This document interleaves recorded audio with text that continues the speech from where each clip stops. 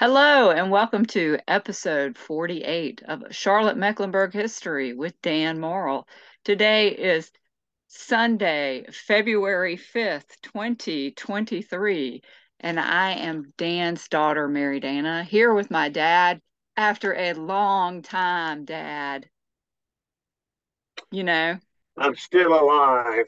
I mean, it's yes, been, I tell you, at my age, it's like walking uphill with the wind in your face every day, but I'm still here. God bless you. So I know the last time we did an episode was June 2021. Well, God bless it. I know, so it's been a while, but God bless I stayed persistent, and here he is again. I got him to agree to do another episode. Finally, I'm so happy. Okay, so my dad, Dan Morrill, he is a retired professor, history professor from UNCC, local historian. He is now currently the administrative consultant for Preserve Mecklenburg. And today he is going to be talking about his approach to preservation and using the Knowlton Shaw House as an example. So, Dad, take it it. away. Well, I'm not going to worry about going too long. It's your show. You Yeah. do what you want. Let me start out telling you a story. Okay.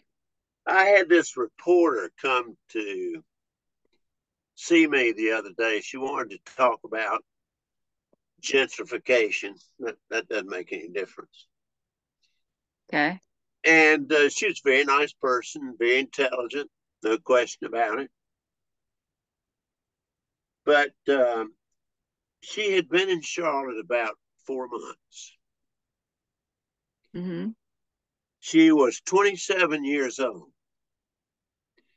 And of course, and it's an unfortunate aspect of being old, but when you're old and you're talking to a 27-year-old, to be very nice about it, you're very aware of their level of experience in comparison to yours.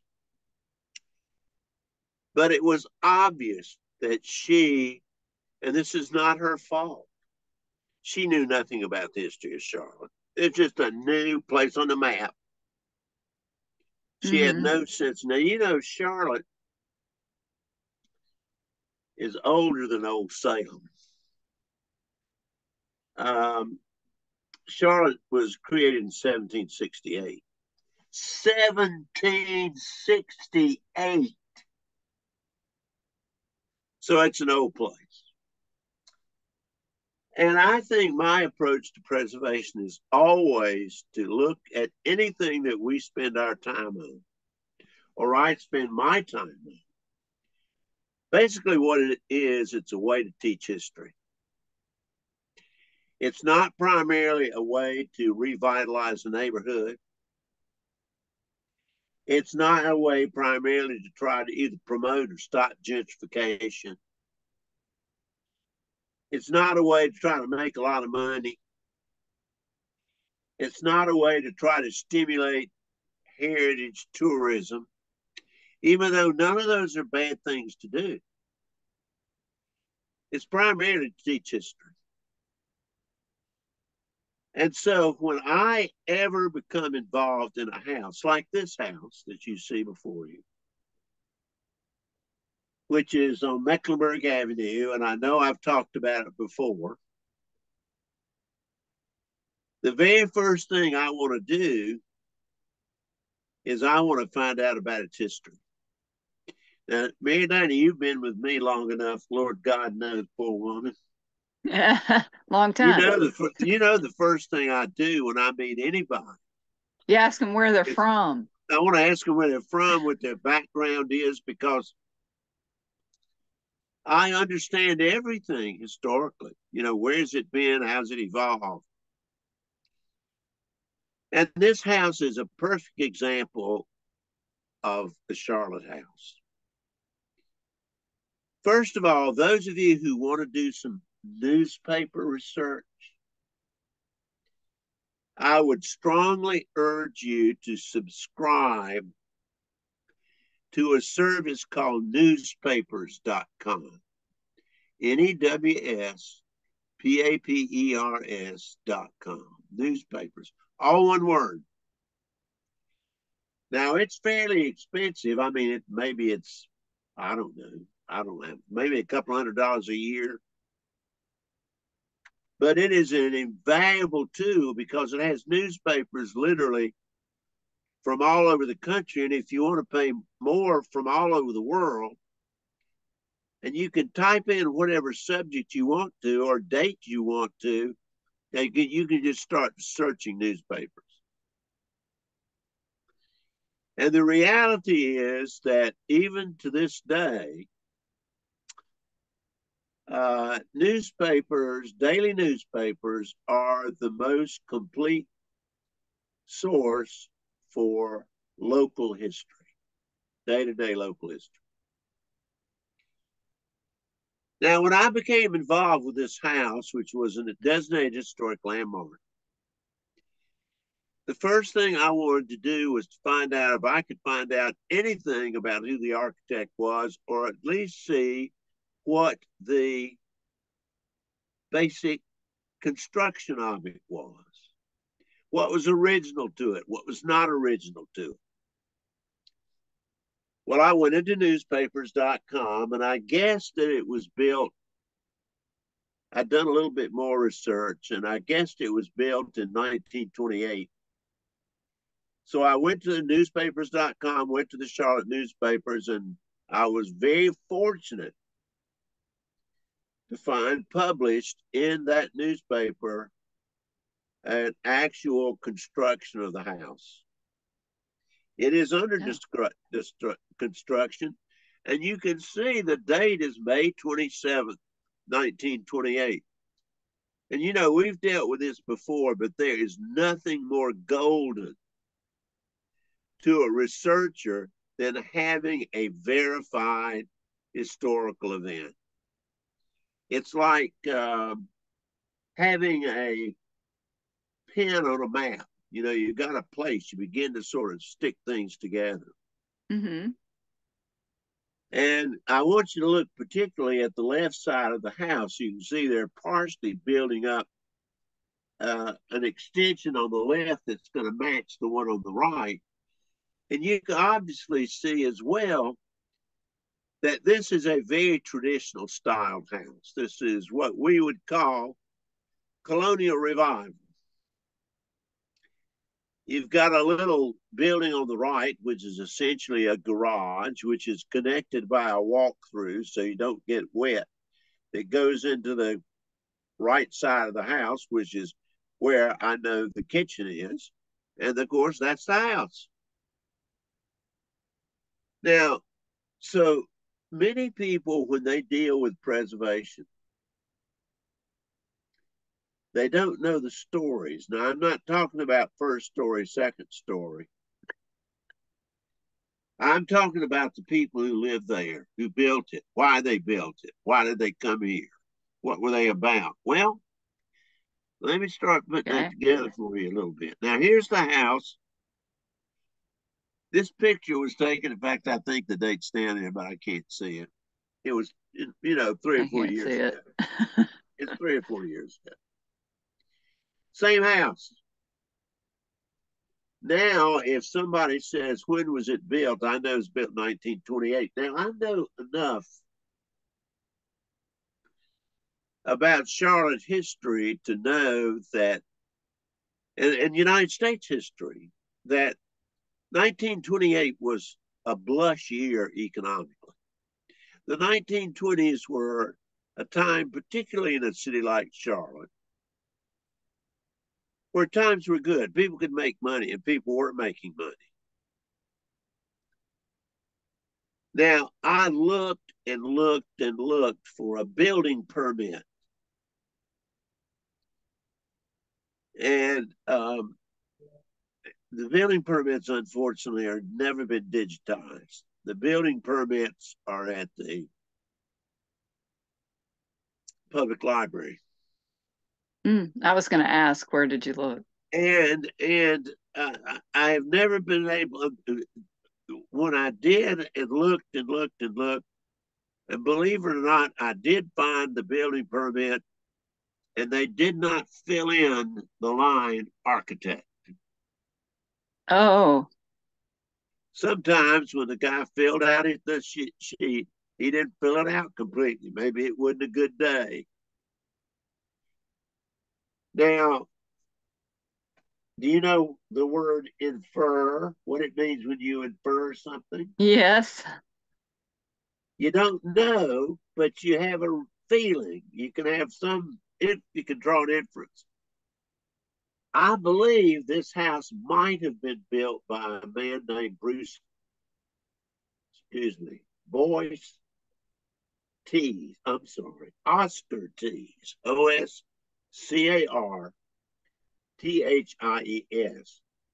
You remember the Griffin? We'll go back and talk about the Griffin in a Yeah. later session. You know, you go to the Walgreens up at 544 Providence Road. Like if you're going up Louise, looks like you're going to run right into it. You know, the one we go to all the time, right? You Yeah. know that. Well, that's where he grew up. He didn't grow up in the drugstore, but that's where his house was. And his house got moved over to Ardsley. Mm-hmm. And if you go to that drugstore on the far left side of the parking lot, there's a little sidewalk that goes you can walk through. And it goes over to the T's house. And the offices, gotta get me a little water here. The No offices problem. for the Duke Mansion are in Mr. T's house. Now, Huh. I think he might well have been the man because he would build traditional style houses for wealthy people. I'll have to try to find out and do some more research, but I'm trying. Now, I don't know who built it. I know when it was built. I know it's Colonial Revival. I think Oscar T's built it. Okay. Now, what am I doing? I'm building the story, building the story, building the story of the house. Okay. Now, I do know who built it. And I've got a picture of the woman. I don't have a big, well, let me tell you who built it. Well, who's that man's picture? Is that Oscar Tees? Who is That's that? Oscar. You got it, baby. Okay. You got it. You got it. That's Oscar That's T. who we think was the architect. Yes. Okay. I think he had in-house designers in his real estate company. Okay. Uh, one of his direct descendants is on the board of Preserve Mecklenburg, and I'm Huh. going to ask him. He happens to know. But anyway. Now, this house, we call it the note. You got to name a house. And one of the things you do to try to name it is to choose people that were prominent owners. And the first owners, their last name was Knowlton, Knowlton. And the woman who was there, it's not a very good picture of her, and I'm sorry. Again, I found her picture in newspapers.com. Her name was Marie Knowlton. She had a good long life. She was born in 1893.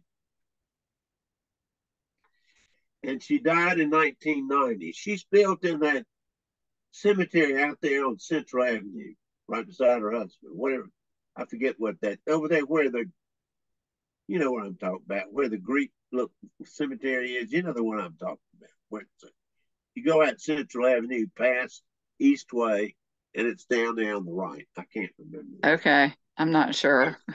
She's buried there. I'm sure somebody's smarter than I am about that. He lived, well, let's see, 1893. So she had a good long life. He lived to be 101 years old. Oh, wow. He was born in 1877 and he died in 1978. Now, let me tell you about the story because there's some real lessons. Let me tell you about Charlotte. Charlotte has always been a place, well, always, certainly since the late 1700s. I would say since the cotton gin was invented. Charlotte has always been a place that people like to come try to make money. I mean, they see it as a place that can really come and get prosperous. Okay. And you know, that's interesting because people don't realize that some of the richest people in the entire United States lived in Mecklenburg County in the early 1800s. And they lived in Lincoln County in the early 1800s. And they lived in what's now Union County in the early 1800s. Now, there weren't a lot of them, but there were some really very, very wealthy cotton farmers. I didn't know. And the reason, I mean, the number of magnificent plantations in Mecklenburg and eastern Lincoln County is just staggering.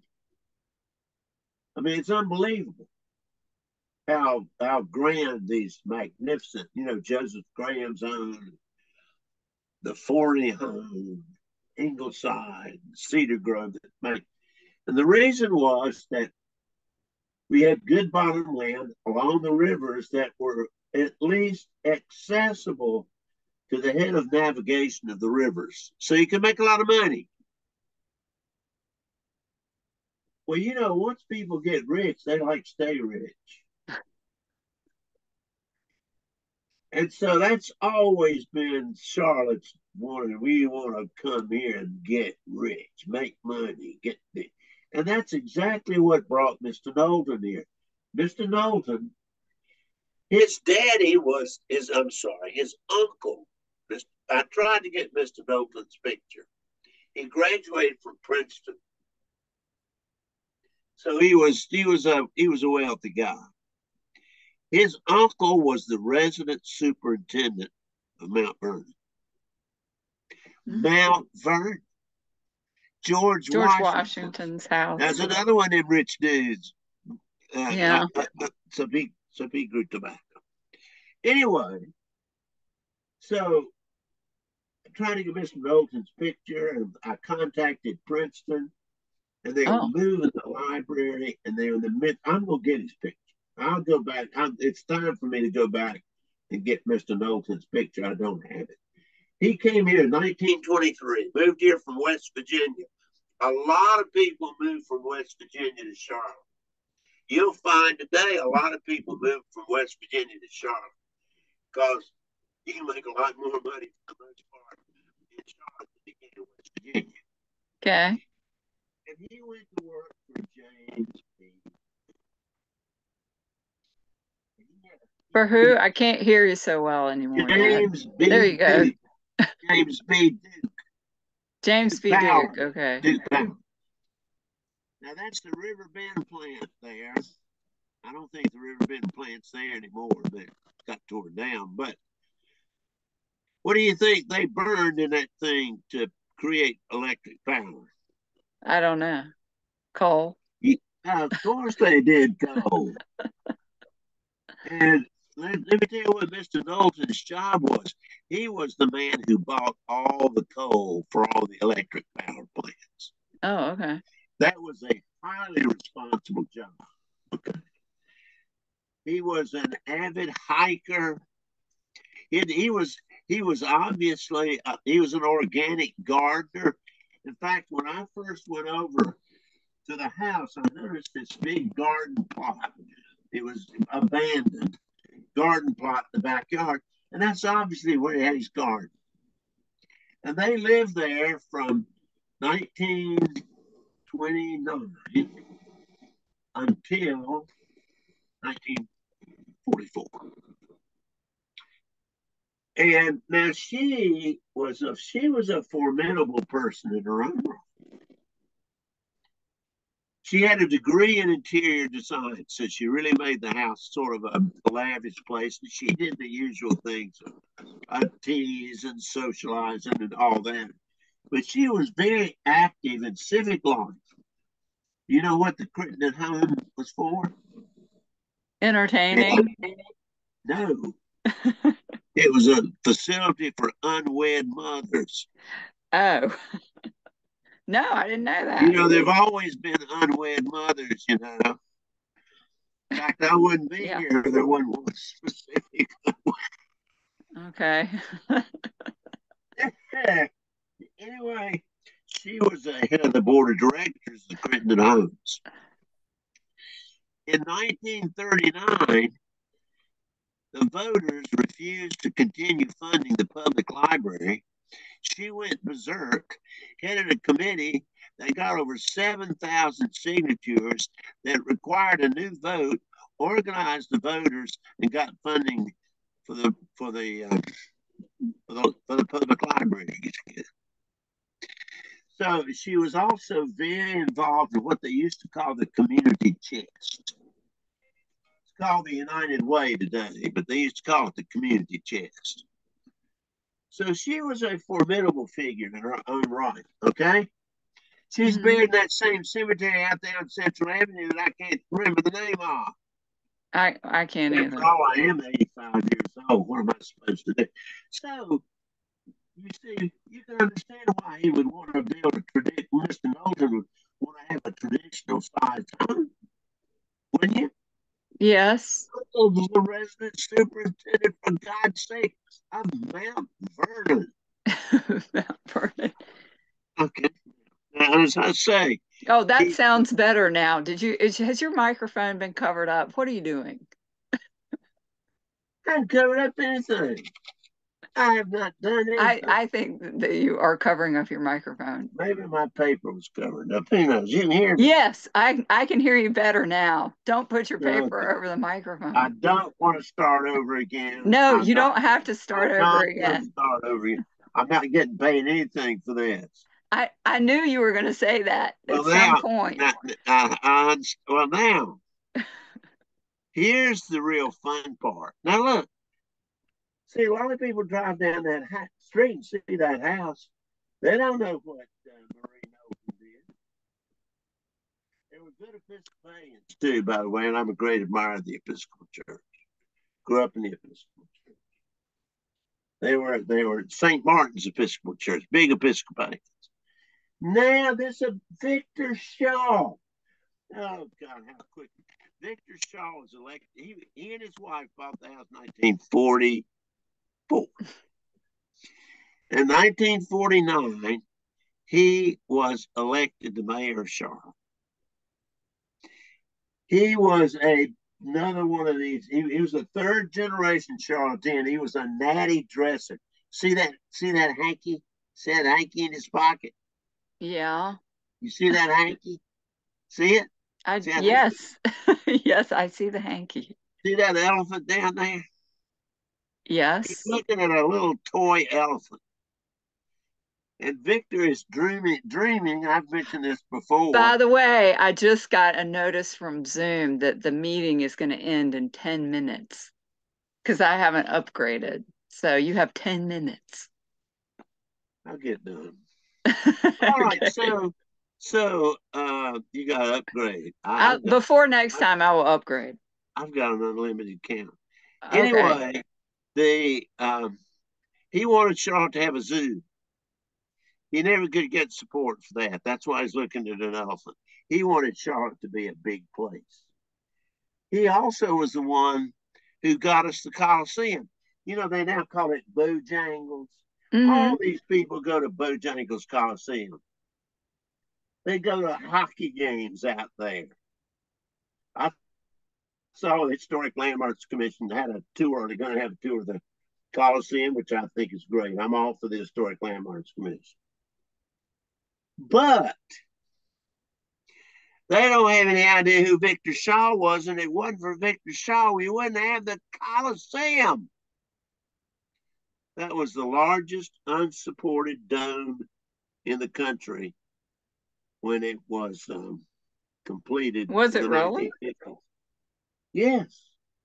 Okay. Also, his daughter, who lived as a teenager, and I did mention this before, his daughter, and by the way, again, just for the word, Shaw was born.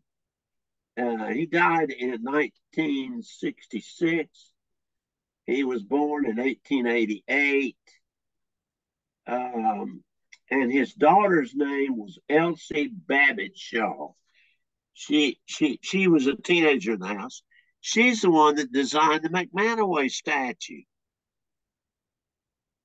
No, Oh, what, Mary Dana, are you listening to me? I am. Now, what are you doing? Studying your notes? No, I'm looking at my Zoom account, trying to keep us from getting cut off. So Okay. just Well, continue anyway, on.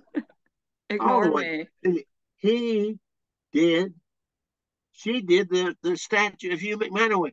Well, first of all, most people drive by that statue, which is at the corner of Queens and Providence and Queens and Providence, right? Huh?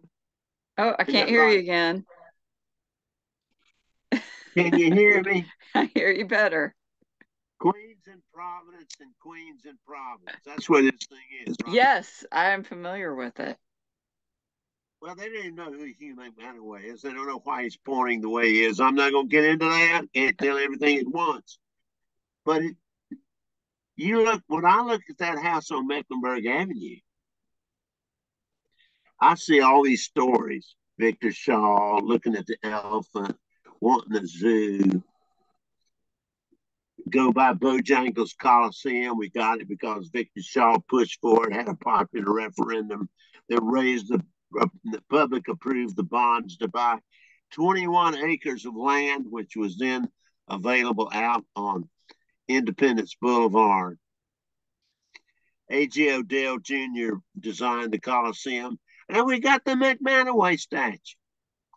Now, let me try to finish up since you got a cheap account.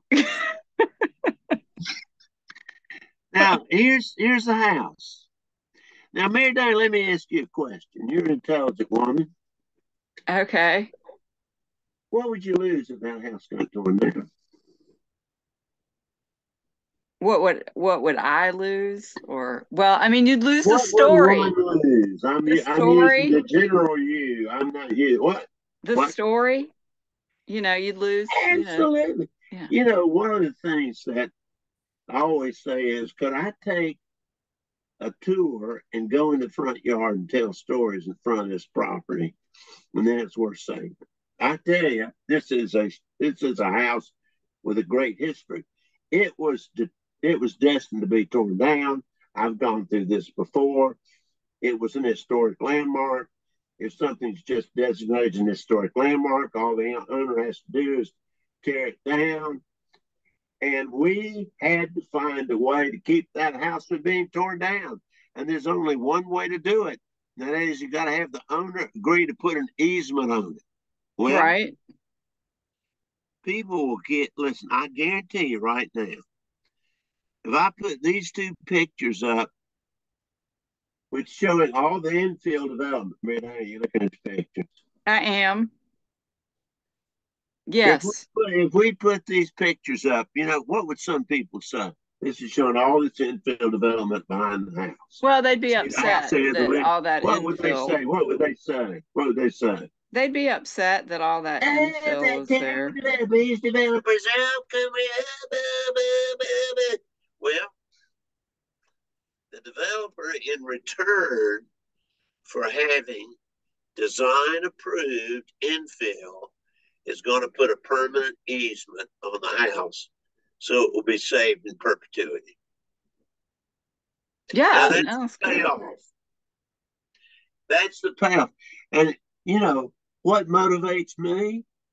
Look, human life, it is so transitory. It is, to use an esoteric word, it is so ephemeral. Right.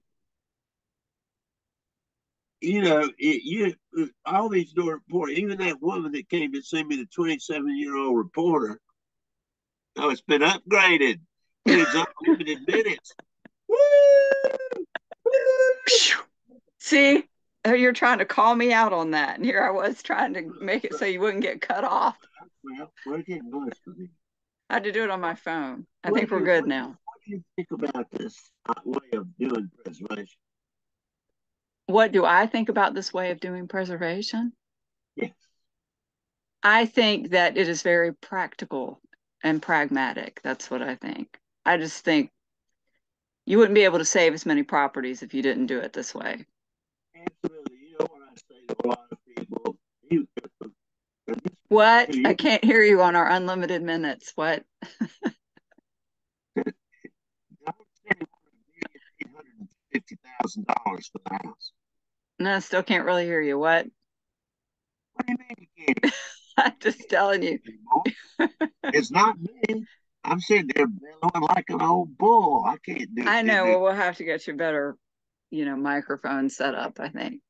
Can you hear me?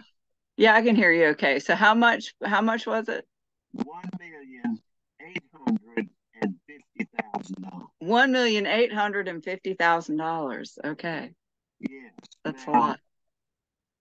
would you think many people would be ready to pay that for it? No, That 1928 house? no, not for their personal home. Well, that's right. You have to allow enough infill to generate the income to preserve the house.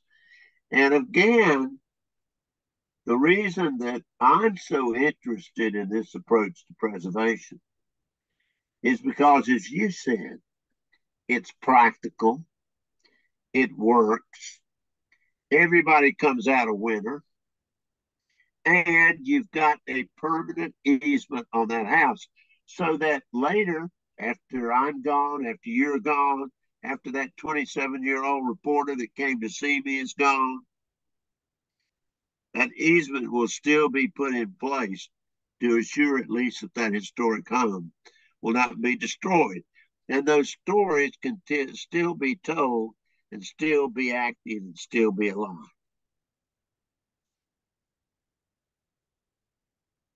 Yeah, I think that's great. I'm excited to see what's happening. When do they expect the infill to be finished? All those houses.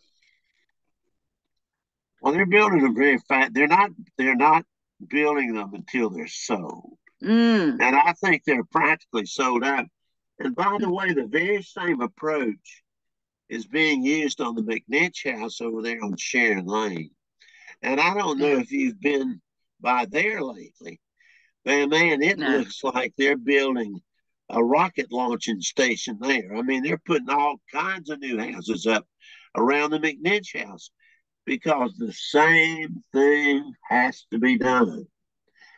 You've got to make saving these historic resources economically possible. If you don't, you're going to go through the thing. How many times have I seen it? Oh, how terrible. They're going to tear that down. Well, sir, would you like to buy it? I don't have the money.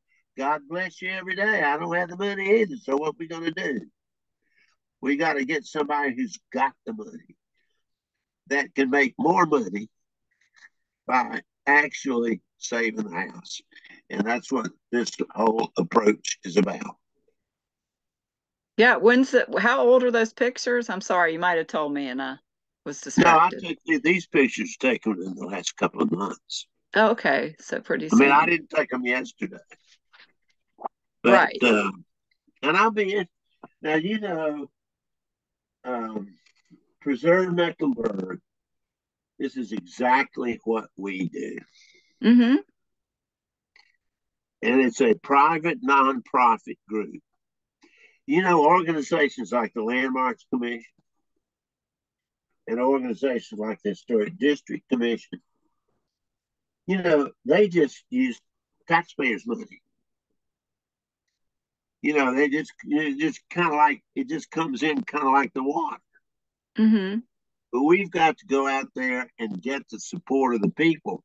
So those of you in this community who say you care about preservation, and if you think this is a legitimate approach, All you have to do is go to preservemec.org/donate and give whatever you want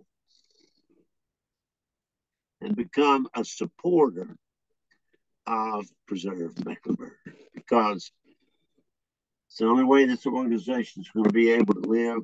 It's going to be able to thrive.